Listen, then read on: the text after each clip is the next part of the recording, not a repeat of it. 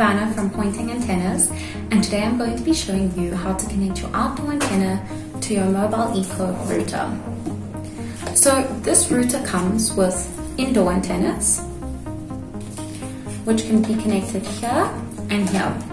However, if you're not happy with your internet speed, I would suggest using one of Poynting's outdoor antennas. This is one of our directional antennas, which can be mounted outside. It must be facing the general direction of your cellular tower.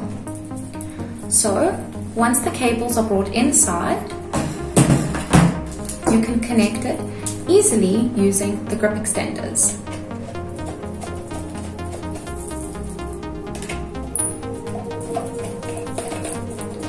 Now there are two cables, and the reason for that is that there are two antennas inside this enclosure.